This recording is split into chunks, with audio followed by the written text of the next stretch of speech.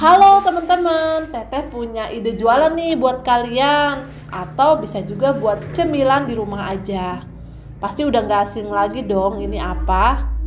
Yaps, ini sate pisang atau es kul-kul. Tonton videonya sampai selesai ya.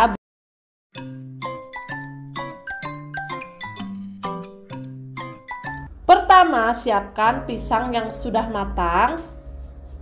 Untuk pisang bebas ya, kalian boleh pakai pisang apa aja. Dan di sini teteh pakai pisang uli, boleh juga pisang raja, kepok dan lain-lain, pokoknya sesuai selera kalian. Sekarang kita kupas satu persatu pisangnya. Pisang ini sudah matang, tapi bukan matang yang beyek ya teman-teman, karena kalau yang terlalu lembek itu nggak akan enak dijadikan es kul-kul atau es pisangnya. Kita bisa menggunakan sebanyak 25 buah pisang. Oke, setelah pisang dikupas, ambil satu buah stik es krim. Kemudian tusukkan ke pisang yang sudah kita kupas tadi. Stik es krim ini sudah teteh rendam di air panas ya teman-teman. Jadi sudah lebih steril. Lakukan hal yang sama untuk semua pisang yang sudah kita kupas tadi. Buat teman-teman yang baru pertama kali banget mampir ke channel ini, jangan lupa ya untuk terus dukung channel ini dengan cara tekan tombol subscribe dan nyalakan loncengnya agar ada notifikasi ketika kita upload video baru. Dan setelah kita beri tusukan es krim, sekarang kita mau masukkan ke dalam plastik. Untuk plastiknya kalian sudah lihat sendiri ya ukurannya. Dan saat beli ini tuh kita bilangnya plastik untuk es pisang. Kemudian kita masukkan pisangnya yang sudah diberi tusukan es krim satu persatu. Tujuannya ini supaya nggak nempel pada saat kita bekukan di freezer. Boleh juga sih kalian langsung aja masukkan ke dalam freezer. Tapi lebih praktis dengan cara seperti ini. Semua kita bungkus dengan plastik.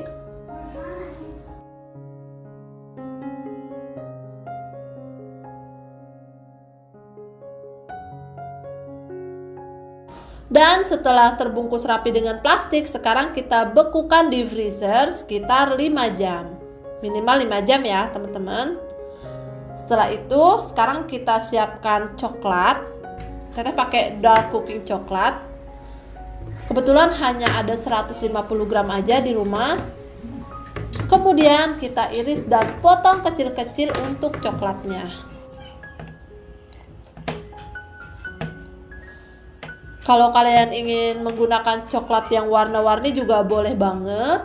Ini sesuai selera kalian aja ya. Kita potong kecil-kecil, tujuannya supaya mudah meleleh pada saat ditim. Setelah dipotong dan diiris kecil-kecil, masukkan ke dalam mangkuk tahan panas. Di sini teteh pakai stainless steel. Lanjut, langsung aja kita tim coklatnya sampai meleleh.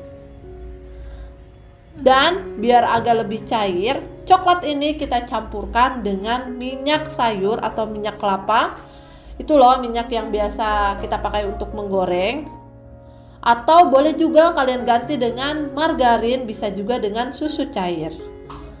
Kelebihannya menurut teteh, dengan menggunakan minyak sayur seperti ini, lebih mudah tercampur rata, kemudian hasilnya lebih mengkilat, jadi cantik banget ketika es pisangnya dicelupkan. Setelah cair, kita matikan api kompor dan ini ditunggu dulu sampai benar-benar dingin baru boleh kita gunakan. Kita dinginkan dulu ya teman-teman. Nah, kalau sudah dingin seperti ini, kalian bisa lihat sendiri ya, ini sudah tercampur rata dengan coklatnya. Kalau hasil yang kalian masak nggak tercampur rata, berarti tadi pas di tim nggak diaduk-aduk terus. Tuangkan ke gelas ukur atau gelas yang agak panjang supaya lebih mudah pada saat kita celupkan es pisangnya. Ini udah jadi. Kita ambil es pisang yang sudah dibekukan minimal 5 jam atau dibekukan semalaman seperti yang teteh lakukan. Kita keluarkan es pisangnya. Dingin-dingin langsung aja kita celupkan ke lelehan coklat yang dicampurkan dengan minyak tadi. Kalian bisa lihat sendiri teman-teman. Ini langsung menyatu untuk lelehan coklatnya dengan sate pisangnya. Kemudian kita letakkan di atas kertas roti. Kalau nggak ada boleh apa aja, bisa pakai cooling rack atau bisa pakai yang buat pembungkus nasi.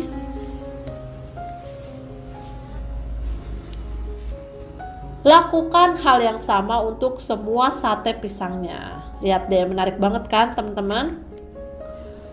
Hasilnya dapat banyak. Langsung aja sekarang kita bagi-bagikan es pisangnya, atau bisa juga di stok di freezer sewaktu-waktu langsung kalian makan. Nah, ini tim editor Assalamualaikum ya teman-teman.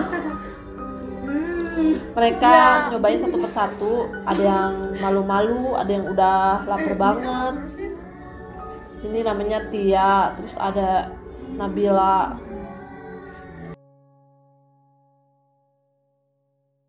Nah, ini namanya Nadia. Nah, dia nggak nyadar lagi di videoin terus makan.